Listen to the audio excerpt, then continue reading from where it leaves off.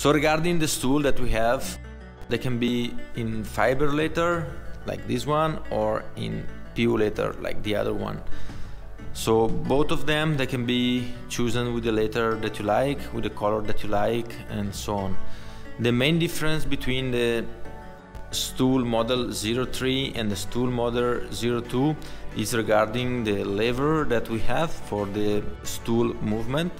So the one on my left is with 2 levers, and this lever allow you to control the up and down of the seat and the backrest movement in this way.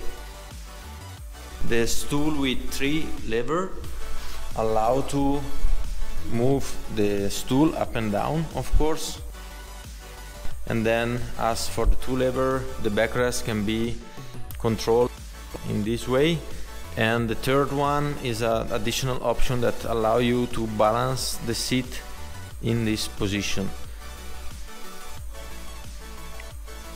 According to the production, the lever can have different shape, but the concept is the same.